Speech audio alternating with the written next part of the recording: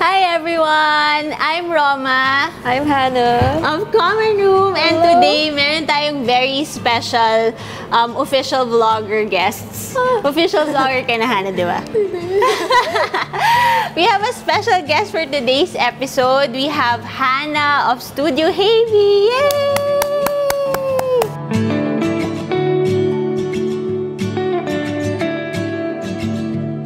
Bakit ba tayo nandito ngayon? Because Common Room hopes to be able to ship internationally someday. Dahil nga sabi sa episode ni Hannah, I just really encourage na just keep your doors open to international customers.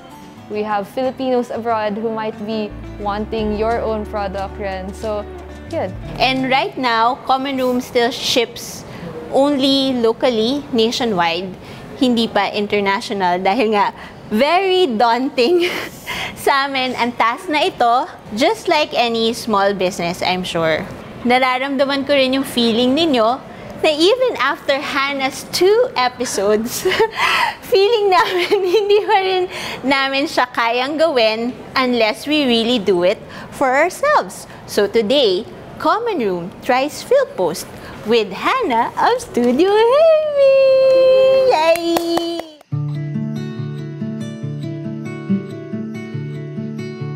So today, we have some of the things that we will pack for our PhilPost challenge for today. And Hannah, ano ang mga initial mong masasabi sa ating package for today? Ang mga materials na hinanda ng mga hindi marunong mag-PhilPost. Yung first worry ko is we're shipping a book, a postcard book. So, una ko inisip, hala, bigat na ito. Hala, bigat. So, automatically, we can expect na medyo mas pricey yung shipping fee. Tapos, another is, hindi tayo super prepared. It's our first time, hindi tayo super prepared. Tapos, yun nga, malalaman natin na, hala, wala pala tayong mailer. Wala kaming mailer. Wala tayong mailer. Tapos, na-realize rin namin, hala, wala tayong pang-weigh. Hindi natin ma-estimate kung how much yung price ng overall per package. So, for next time purposes, so dapat may mailer na, dapat estimate yung weight, para alam niya kung magkano yung aabutin. Yes, yeah. Bago pumuntang PhilPost. Para hindi tayo ma-surprise. So, ang reason why we are sending these packages is because we have 2 sukis na gusto sana nating pasalamatan. And gusto sana namin, medyo special yung package. Kaya sabi ni Hannah, bawal mabigat. But I really want to give them a kaleidoscope book from Common Room. Kasi ito na lang yung 2 last kaleidoscope copies and I want them to have it. And also, since Common Room carries a lot of different items, gusto sana namin i-push kung hanggang saan or gaano kabigat ang kaya nating i-afford na ma-list online. Kasi we all know we don't just carry small items, paper products, trinkets. We also carry a lot of heavy goods. I'm sure we won't be putting them on the website in the future for international shipping, but gusto kong i-test kung hanggang saan yung afford namin i-ship. That's why inilagay ko ang kaleidoscope book for this challenge.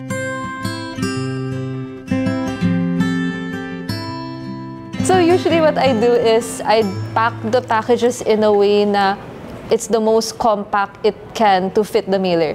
So one observation then is we're shipping pins, we're also shipping earrings. So the earrings have backings and this one also has backings. So my goal is always na how do I ship this the most flat and compact para pag pinasok ko sa mailer, hindi siya too bulky na hindi siya kakasya. So since wala pa tayong mailer, we're just going to estimate how we can pack it na compact. So for now, I'd put it this way. I'll just put sa likod to para hindi ma-damage yung design ng postcard. So kapag may stickers ako or pag may stationery, I try to avoid na anything bulky or pointed or anything that has edges touches yung surface nito para hindi mag-indent.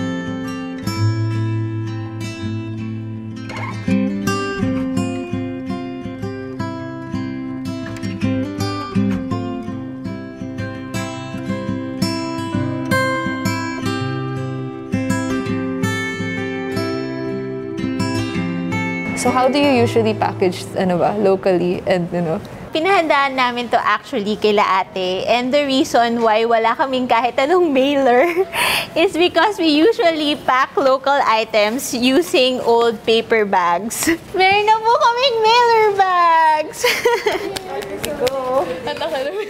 So ngayon, yung items natin, this is our items, this is our mailers. Kahit si tinatawa. So this is actually mailer size number 3, which is super big. What I usually use, mga 0 or 1. Actually, makikita if you buy on Shopee or Lazada, may option sila ng sizes. So i-ruler na lang ninyo, maybe this one will fit. Since malaki yung mailer namin, we might try to put extra padding na cardboard just so we can protect the postcard book more. Just be mindful na cardboard and other packaging will add to the weight. So for this purposes, since may space, we will just try it. Pero yun nga, recommendation, as you try these, weigh them alongside so you can estimate kung ano yung aabutin na cost for shipping. You should do this before you list your products online. Parang try to estimate gaano ba kamahal aabutin yung shipping because you will also have to present this amount to your customers online. I'm on an errand run again. The mailer bags I got was too big kasi I was worried yung next size was too small. So, this is the next size. Got the mailers. Sana sakto na to.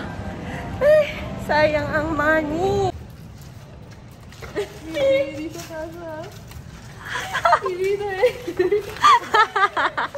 So, dapat resign na kami sa fate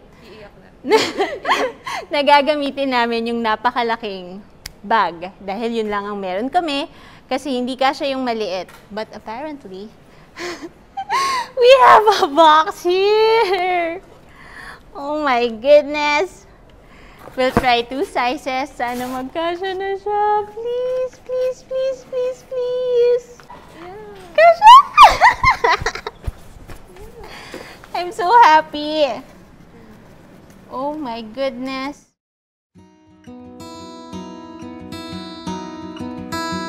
Ano yung mga biglang hinanda mo for this challenge? So yun nga, we prepared the mailer. So what tapos na-realize ko rin, wala rin kayong tracking number, you're not sure how to write your addresses rin, and yung customs forms. So all of that I brought with us here. Yun, yeah. So for this challenge, I printed yung address labels using thermal printer. Next, we also have yung tracking numbers na I got before. We only need 2. Tapos I also brought customs declaration. Again, what do we write here? We write what the items are and how much. So what I do is I just do bulk price. Lahat ng materials na hinanda ni Ana, if you're a small business just starting out, of course, you have to do all of these alone. Medyo swerte lang kami because we have Hannah and she also have an advanced tracking number na rin. So we have it already, but most likely you guys won't have it unless you go to your own PhilPost office, and also the custom declarations form, which you will also get from the PhilPost office.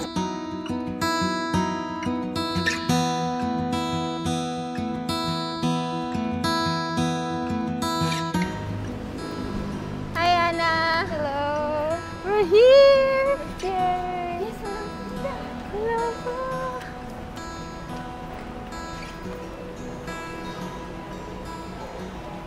So imagine sending 20 packages. Kaya pala, sabi ni Hannah, kailangan ready na.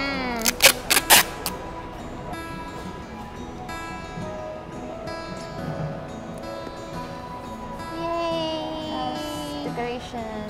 Customs declaration. Meron ba tayong pang transmittal form? Gagawa tayo. Oo nga, kaso wala yata tayong papel. Kasi, yung papel ko. Ay, you have? Yeah. Ah, okay. So, let's make a transmittal form. We want... Do not do this here.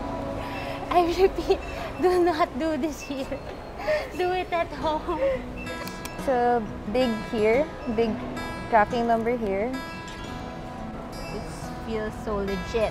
Yeah, smaller there at there. The barcode is for them, no? It's for you. Oh, the I barcode think. is for me. Okay. Yeah, let's have it weighed. Yes! Let's go.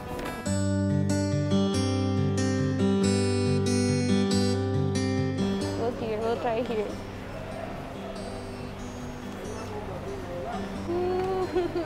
It's happening. Right po. Registered mail po. Ano po? Postcards po.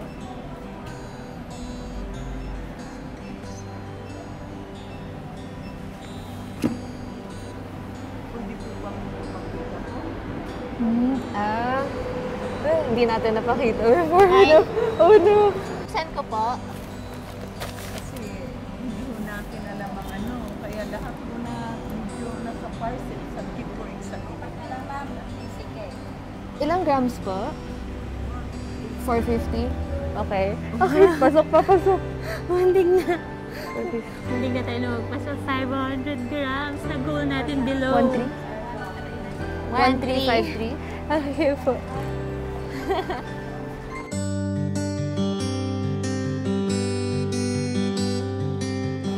Okay, ito yung metered stamp. So, ang difference niya, yung postage is by 100, ganon. May set value yung stamps. Ah, okay. Tapos they just add it para mabuo yung amount na to. So mapupuno, kaya siya mapupuno. Yeah. Magbabayad na lang ako. Yeah.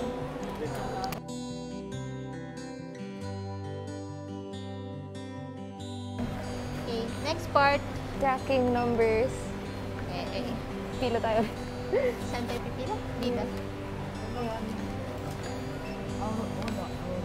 So, dito tayo kukuha ng tracking number. Pero meron na si Hana in advance na nakuha, kaya hindi na tayo humingi kay Kuya. Pero dito yung counter to get it. Di ba meron na tayo kanina?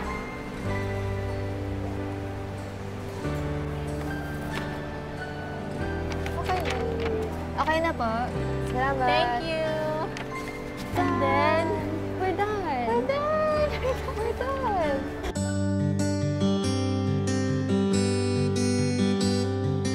So, ano yung mga mali natin ginawa na today?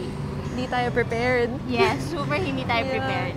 So una, we have to have yung box or yung mailer measured out para hindi tayo mag-cram by sa mall. Yes. Yun. Tapos, other thing, better na prepared yung mga forms and other addresses. Lahat ng stuff na ginawa natin on the spot, we can do it in advance. Yes. So we don't have to stay long sa post office mismo.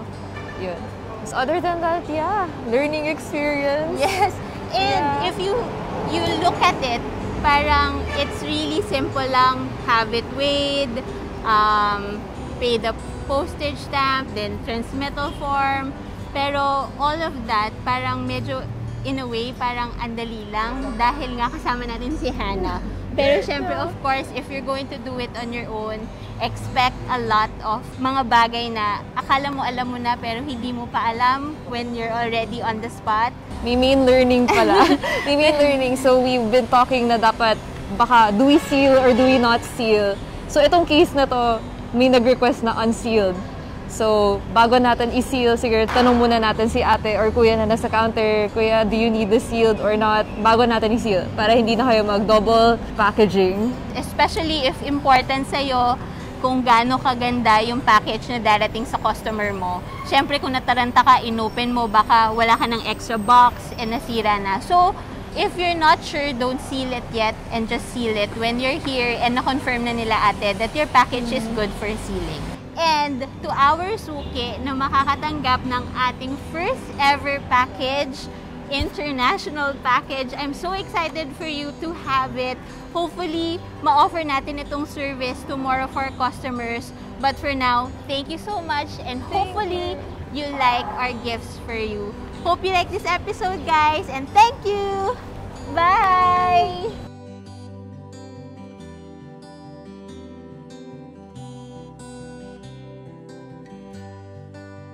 Congrats! Our first package is out! Okay, Yeah. next, how to do it on our own. AKA, how will Kuya Mel do it?